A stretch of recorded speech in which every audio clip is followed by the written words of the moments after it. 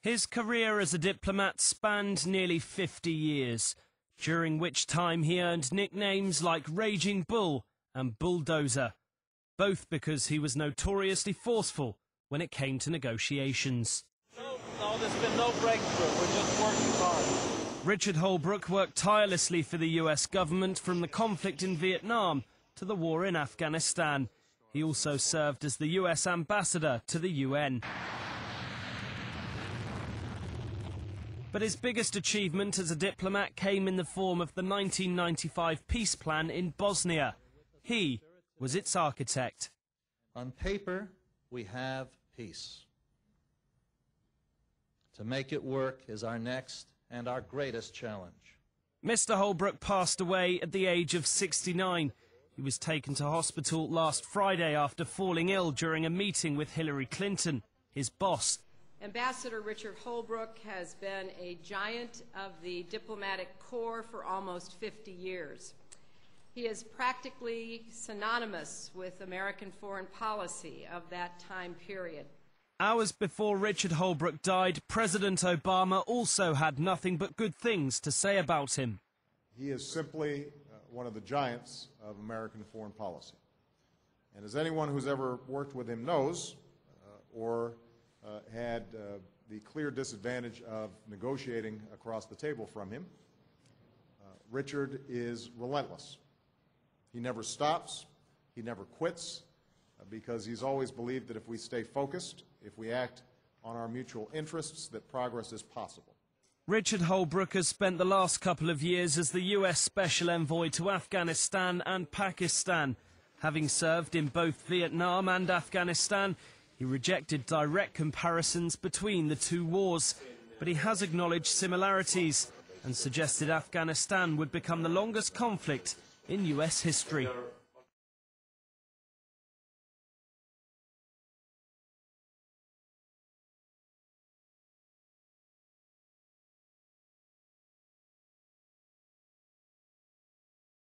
I had the opportunity to receive some of you, the newest ambassadors to the United States in the Oval Office. But I wanted to be here today for two reasons. First, I want to thank our extraordinary State Department employees for the tireless work that you do. You are the backbone of American foreign policy, especially those of you who are serving far away from home during the holidays. Day in, day out, you strengthen our alliances, you forge new partnerships, you prevent conflicts and the spread of deadly weapons, you promote global prosperity and global health, you stand up for human rights, and you stand up for universal values. In other words, you show the world the very best of America. And on behalf of the American people, I want to say thank you. You are doing an extraordinary job. Now,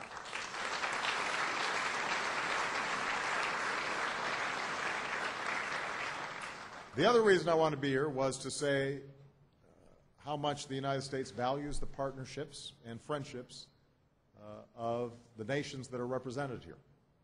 As you know, my administration has pursued a new era of engagement around the world, an engagement that's grounded in mutual interest and mutual respect. It depends on trust. It depends on candor. That's the essence of our diplomacy and the essence of our partnerships. And our commitment to diplomacy, to building partnerships of mutual interest and mutual respect, is going to remain a fundamental cornerstone of our foreign policy. It will not change because not only is it right for America, but it's right for the world. And let me say that our engagement includes building partnerships between our peoples. That's what Michelle and I worked to do during our recent visit to India, for example, which occurred during Diwali. As many of you have seen, during a Diwali celebration with some of the school children, Michelle joined in the dancing. So did I. The difference was she was good. The headlines were a little bruising to my ego. They said, President Obama visits India, Michelle Obama rocks India. It was just one small example, but it spoke to a larger truth, one that's at the heart of this holiday season. When we reach out to one another, when we see beyond the differences that supposedly divide us, when we come together, even if it's for some dance or some song or a shared story, a shared memory, we're reminded that fundamentally we are the same. There is a commonality between us. There is an essential human experience that we all share. And it gets lost in politics, and it gets lost in rivalries, and there are barriers of ethnicity and religion and language. And yet, scratch the surface, take the time to get to know somebody else from a different culture, a different race, a different ethnicity, and it turns out that there are hopes and dreams that bind us together. And our jobs, both as political leaders and as diplomats, is to make sure that those bonds are strengthened and broadened, that they penetrate into our respective nations, that each of us is able to stand in the other person's shoes and see through the other person's eyes, that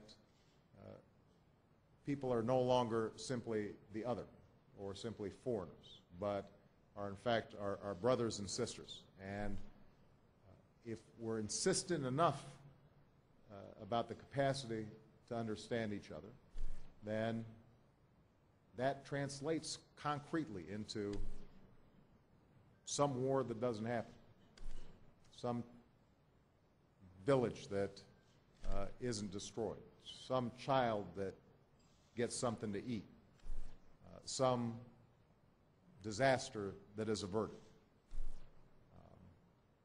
That's what all of you do. That's your essential task. And you do it very, very well. And so, to Secretary Clinton, to the State Department, thank you for doing so much extraordinary work over the past year, much of it to little notice and little acclaim. I know what you do, and I know how important you are. And to the diplomats and dignitaries from our friends and partners around the world, let me say to you that we are absolutely confident that in the new year we will have more opportunities to work together, and that if we stay focused on our task, then the world's going to be a better place for our children and our grandchildren. So Merry Christmas and Happy Holidays, everybody. God bless you.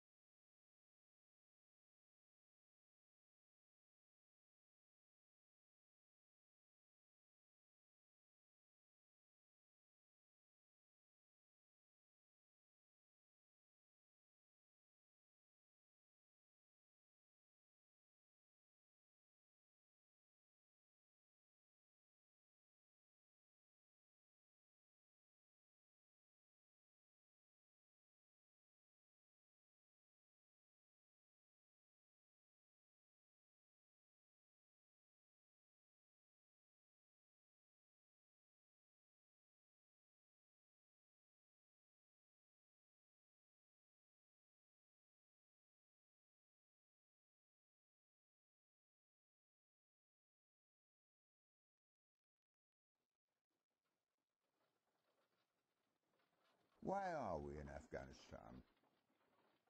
The British Army has been fighting wars in Afghanistan since 1839. The Khyber Pass has been littered with British skeletons. In 329 BC, Alexander the Great crossed the Oxus River into Afghanistan. He was attacked by guerrillas, and they stopped his advance towards China. Ghazni, between Kandahar and Kabul, was the center of a great Islamic empire famed for its music, architecture, science, and literature. Kandahar and Kabul were once Greek cities Alexandria, surrounded by orchards and flower gardens. All this was to change in 1839 when the British decided that the Amir Dost Mohammed was too pro-Russian and posed a threat to British India.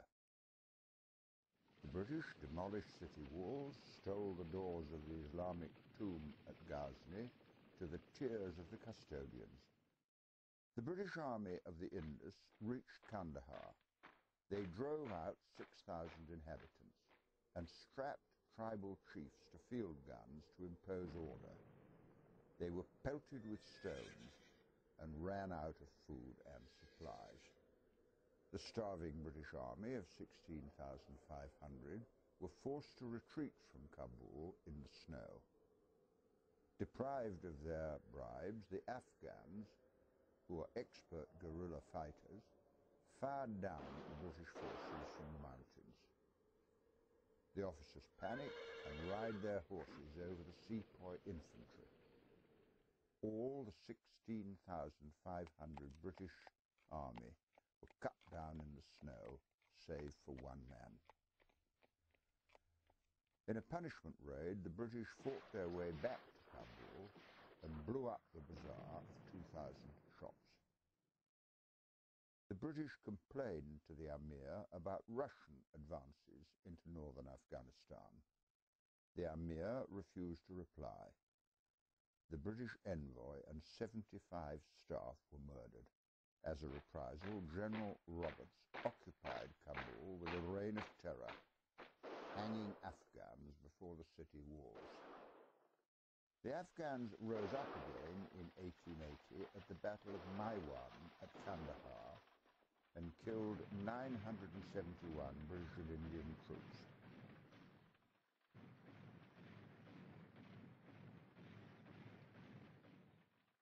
Britain established a new border between India and Afghanistan. 100 years later, this border still causes trouble.